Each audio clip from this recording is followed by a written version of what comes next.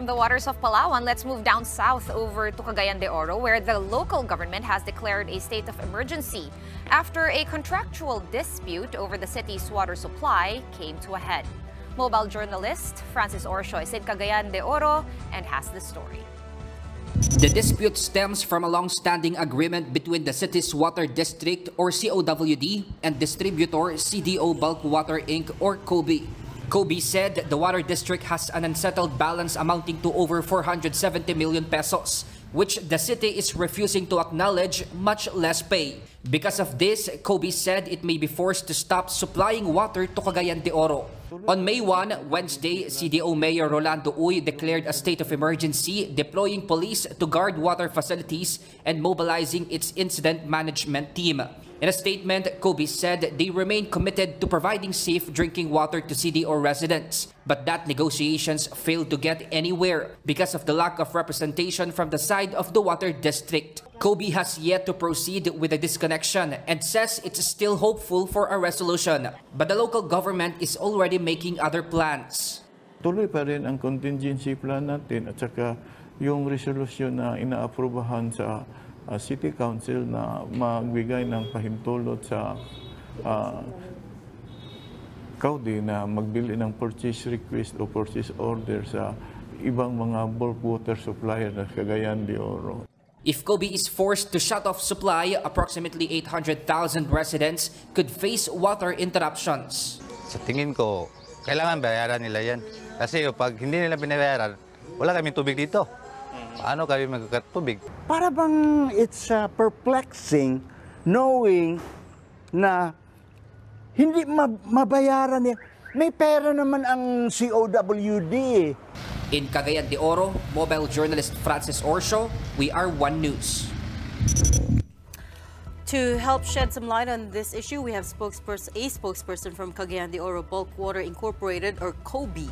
COBI is a unit of Metro Pacific Water, and joining us tonight is attorney Rodrigo. He's the legal head of Metro Pacific Water. Attorney Rob, good evening. Thanks for making time for us tonight. Good evening, everyone. Good evening. Right, so it's quite a complicated issue, but the crux of the matter seems to be the city's outstanding debt to COBI. First off, I wanted to get the facts straight. What is the actual figure? I'm seeing some reports say 479 million pesos, others say 426 million pesos. Yeah, okay. The 426 million pesos is actually the figure from last year. Every month, that figure actually grows, and then they pay a little. The differential between the rate that they are paying and the rate that we are charging, that's what causes the figure to bloat or to balloon. As of today, I checked with our finances, and it's at about 440 million. That's the correct figure right now. Okay, so 440 million pesos as of today. Over Yes. how long a period was this debt incurred, and how many times have you tried to collect it? Well, it all began in 2021, where our contractual increase automatically kicked in. At the time, the Cagayan de Oro Water District, or COWD, actually asked us to defer collections of this increase because of the pandemic, which we gladly did because we understood the situation, and we understood that they had difficulties collecting from their customers as well because of the pandemic. However, the agreement was only up to 6 months that we would defer the increase. Thereafter, the increase would kick in. We even wrote them a letter a couple times. First, reminding them of the contractual increase, and second, confirming that we are deferring the 6 months, deferring the increase to 6 months. Come the deadline, we wrote them another letter informing them that we're imposing the new rate in 2021, which they did not object at the time. So unfortunately, at the time they stopped, they did not pay the correct amount. They continued paying the outdated amount of 16 pesos and 60 centavos per cubic meter, where the rate was already increased to 20 pesos. All right, Attorney Rob, it would also seem, if you go through all the reports, especially from this year, that there were a couple of attempts, multiple attempts by all parties to actually come to the negotiating table in good faith, at least in the beginning. So as far as Kobe is concerned, why did negotiations ultimately break down? What were the sticking points there, and where are we at right now? Well, I wouldn't say there was actually negotiations in good faith. There were a couple times where we called for a meeting, we asked for a meeting, and they didn't show up.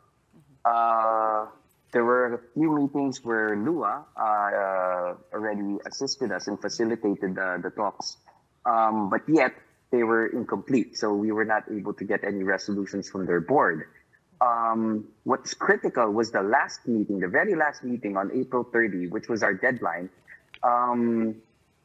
Lua called for a special meeting, for a face-to-face meeting down in Cagayan de Oro, where our representatives flew down to Cagayan de Oro to meet with the water district members, and only one representative went. It's for the past few months that we've been trying to negotiate with them. We've been desperately reaching out and trying to ask for possible solutions that they may offer to us. In fact, we weren't even asking for payment anymore. We were just asking for a formal recognition of the debt and a clear plan on how they would pay us. Unfortunately, even that they couldn't give. What's peculiar is a few meetings ago, in the presence of Lua, they actually admitted and acknowledged the debt verbally.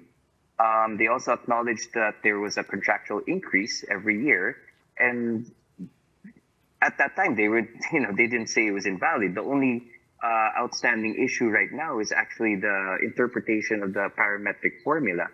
How much should the increase be every year? And the sticking point actually there is just the application of the VAT. What were some of the reasons that you were given for the lack of representation from their side?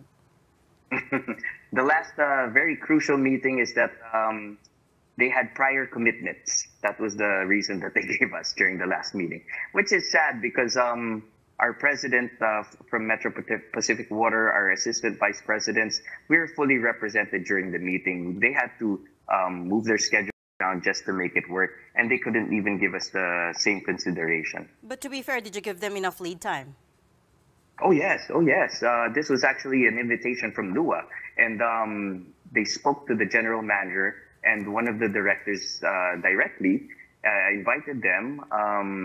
I believe, I'm not exactly sure if the chairman of Lua reached out to them, but he did reach out to us, which is why we made it a priority to make sure that we went. Just to confirm, this was the April 11 or 12 meeting, right? This was the April 30 meeting, the very last meeting we had. So the other day, just the other day. Yes, yes. Hey, Attorney, you mentioned about a price differential that they refused to pay. So taking a look at the agreement, it seems that the supplier, which is Kobe, is allowed to adjust the rates every 3 years based on average consumer price index. Is that correct? And that is accurate. What were your reasons for the price increase? Were they fair and reasonable? Well, these price increases were negotiated at the beginning of the partnership. The increases take effect every 3 years. It's based on an agreed parametric formula, which takes into account the inflation rates, which are published by the PSA. We pretty much have very little or no control of how much the increase will be, because it's pretty much controlled by the inflation rates that are published by government itself. This was negotiated by both parties before we entered into the contract, and this was even reviewed by the OGCC. So all parties concerned, including the OGCC, saw that the contract was valid, and there was nothing really wrong with it. Okay, so now that it has come to a head and the meeting the other day did fall through, what's the next steps for Kobe? What are you guys eyeing? And now that there is a state of emergency, what's going to happen to Cagayan de Oro? Well, the water is still continuously being delivered to Cagayan de Oro Water District.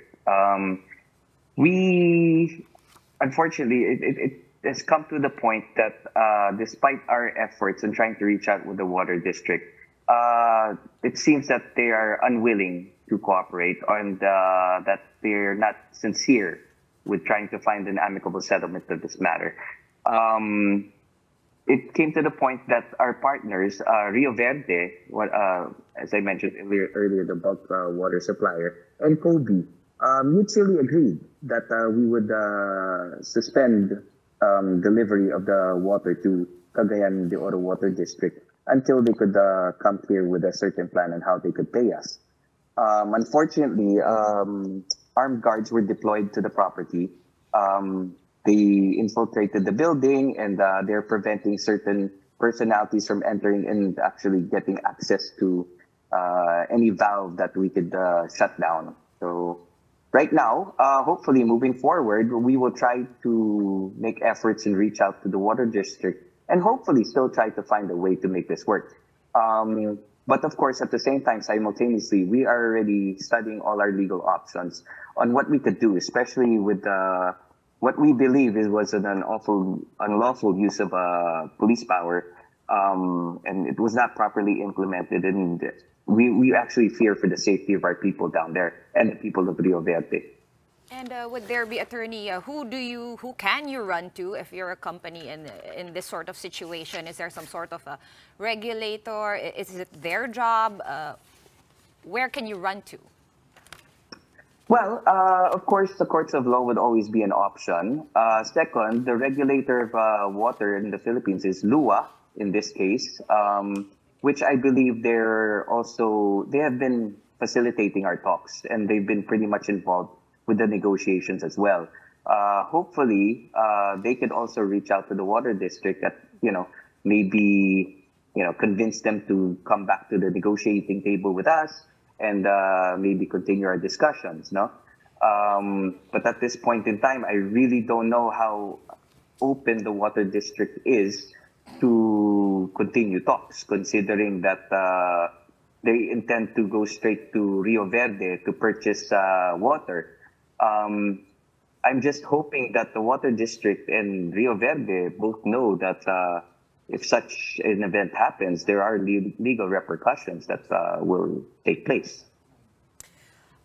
So just to make that very clear, even though things have come to a head and this issue has made it to the headlines, Kobe, the supplier, is still willing to come back to the negotiating table and talk about this outstanding bill. Yes, because the last thing we want, of course, is to stop giving the people of Cagayan de Oro water. That's the last thing we want. We're always open to listening to whatever the water district may offer us. But unfortunately, they have, since 2021, we haven't been offered anything substantial or anything at all. They haven't even given us any firm courses of action or proposals. So it's really tough for us also to move forward with this. But of course, coming from Metro Pacific, we're always willing to listen naman. Okay.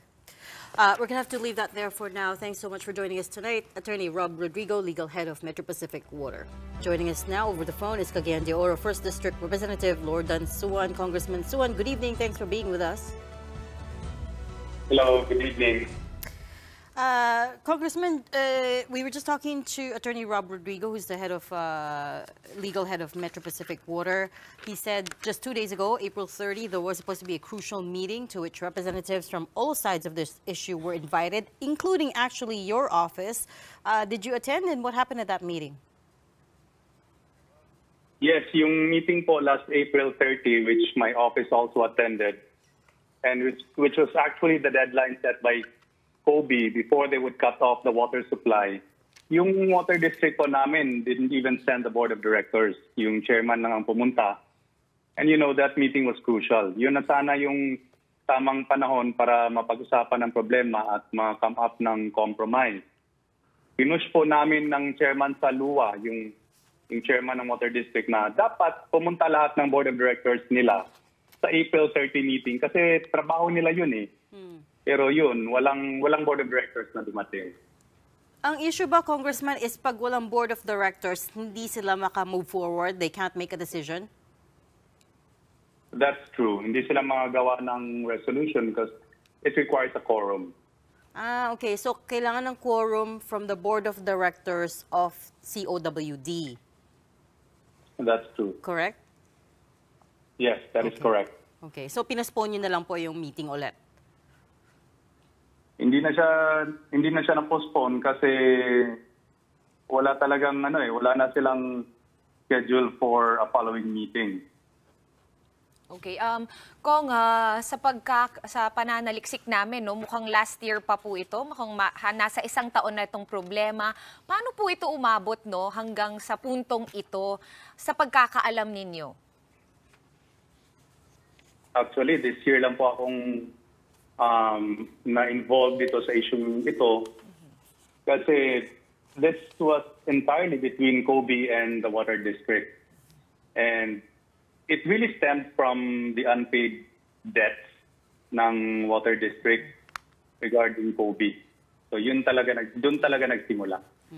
Kong, we're taking a look at a report from Sunstar, and it says that Cagayan, based on the latest PSA data, is actually the second richest city outside Metro Manila. And we're showing that on our screens. That's the latest PSA data that shows that its GDP per capita, which measures the wealth of the economy per person, stands at almost 344,000 pesos in 2022. Yet kanina nga po ay nabanggit sa amin na ang utang ay nasa 440 million in total. Bakit po kaya hindi po mabayaran yung outstanding debt?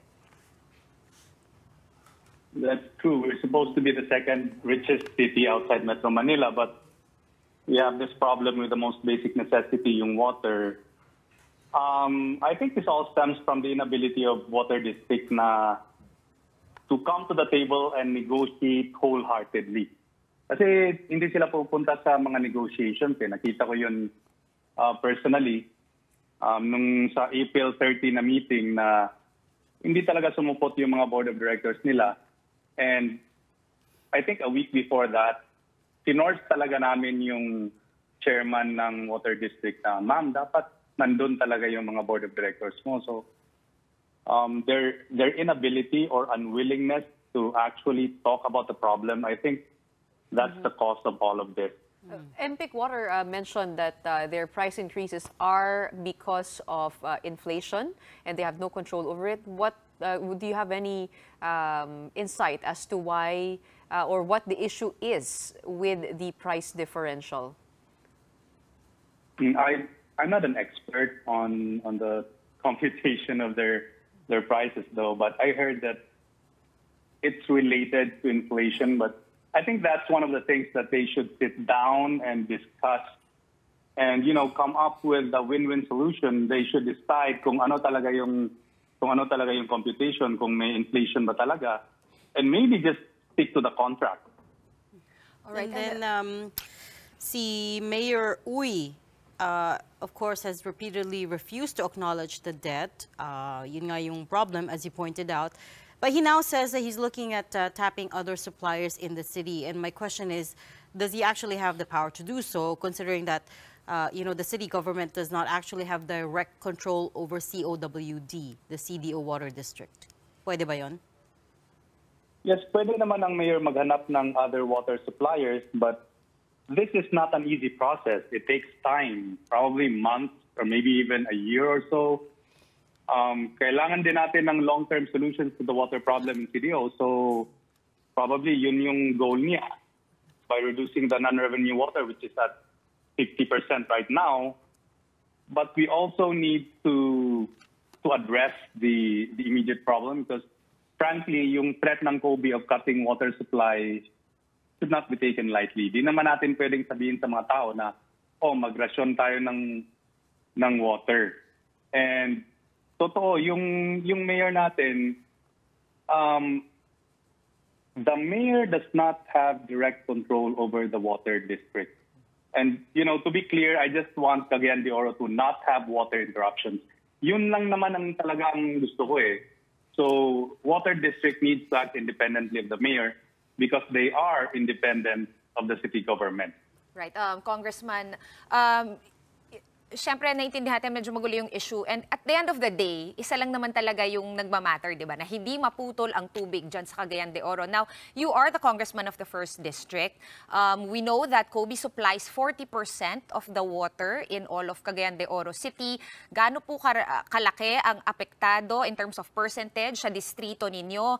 And as a lawmaker, what options are open to you na pwede mong gawin in your capacity since nasa legislature naman po kayo talaga and not with the local government?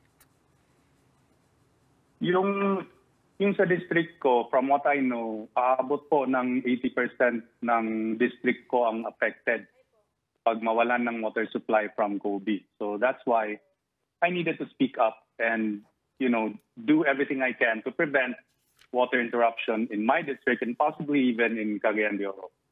And as a lawmaker, I would love this issue to be fixed between Coby and Water District by themselves without intervention of LUA or Congress. Pero I'm really thinking about bringing this to Congress through a legislative inquiry if they are unable or unwilling to sit down and try to resolve this problem. Okay, and have you given yourself a deadline, Congressman, on when you might do that? It was supposed to be this Friday, pero ang gulo na eh. Ang bilis ng mga pangyayari dito sa Cagayan de Oro City. So, I guess I'm giving myself until next week to see kung may updates pa ba. But if not, then I will push through with asking for a legislative inquiry. Okay, and we will continue following this story. Thank you so much for your time tonight. Cagayan de Oro 1st District Representative Lordan Suan.